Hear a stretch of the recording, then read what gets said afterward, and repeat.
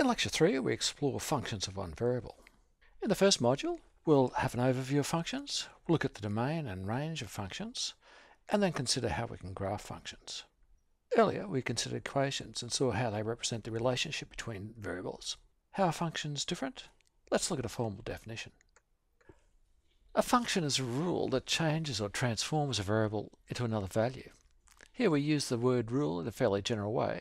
The type of rule we'll come across is mainly in the form of an algebraic expression. Functions are valid for certain values of the variable. That's the domain of the function. The interval of values that result is the range of the function. An important point is that each value of the variable results in only one value of the function. That is, it's a unique mapping.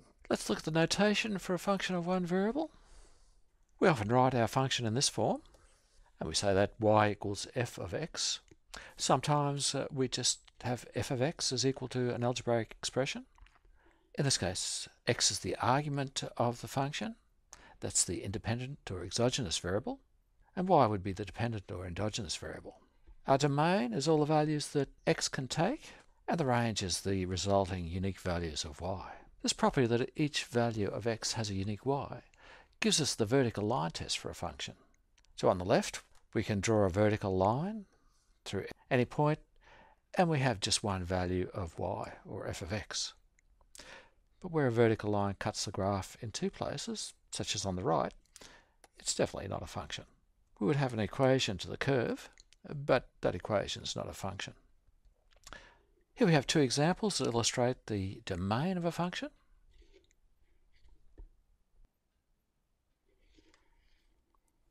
An important characteristic of a function, as we'll see later, is whether it's increasing or decreasing. So here we have some formal definitions.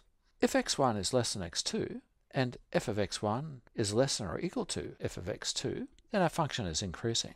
In the case where x1 is less than x2 and f of x1 is strictly less than f of x2, then we have a strictly increasing function. Corresponding definitions apply for decreasing and strictly decreasing functions. You should be familiar with the graphs of various types of functions, including these. So we've got linear functions, quadratic functions, hyperbolic functions, and cubic functions. We'll look at these in more detail in the following modules using Excel examples. What we'll be interested in are the intercepts, so where the functions cut the x and y axis, the roots, the values of x when f of x is equal to 0, the asymptotes, where x approaches minus infinity or plus infinity, and the maximum and minimum values of our function.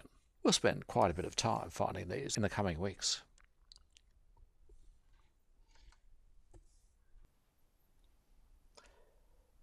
Here we have some graphs of important functions. We'll examine these functions in more detail later. Make sure you look at these functions in the Excel spreadsheet for this lecture. When we graph a function of one variable, we use the Cartesian coordinate system in what's known as the xy plane. We have the horizontal axis, where we usually have the values of x, or our independent variable, and the vertical axis for the values of y, or f of x. The xy plane is divided into 4 quadrants, numbered like this, and we specify individual points on the xy plane as ordered pairs. First the x value, then the y value.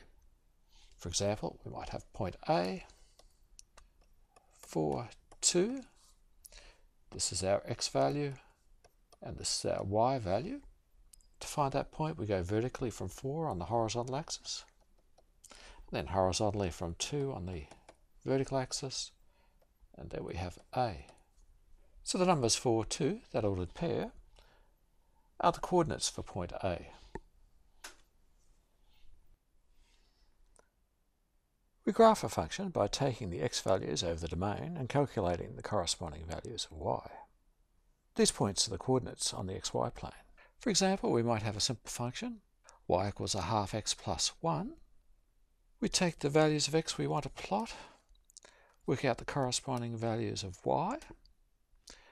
There are our ordered pairs we want to plot. We find those pairs, and then join them up. And it's the graph of the function. Very simple in a linear case. The choice of scales on the axes can affect the way you interpret graphs. This is something we should be conscious of. For example, these two graphs present the same information. The graph on the left gives the impression that the change in per capita expenditure is large. We see the scale on our vertical axis starts at €5,500 and goes up to €7,250. So on this graph, the values of per capita expenditure are quite spread out. The graph on the right-hand side gives the opposite impression, that the change in per capita income is quite small. This is because we start at 0 and go up to 8,000. So the scale on the vertical axis is quite large compared to the range of our function.